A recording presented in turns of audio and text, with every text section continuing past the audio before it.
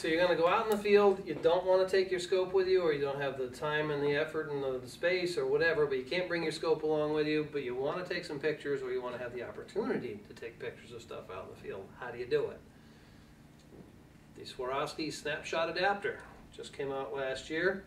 Roll your eye cup up, slide down so it seats nicely on your eyepiece, and you can roll it back in again.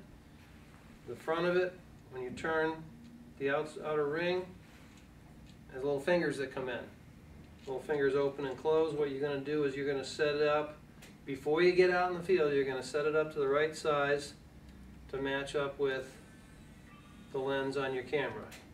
And then as I scan around, my focusing finger's over here, my shooting finger's over here. So basically it's a nice little unit, and I can actually even follow moving game and birds and stuff like that with it. The outside diameter fits very nicely with a camera that has the DCA adapted to it.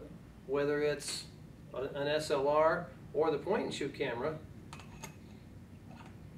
Look at that. Neat.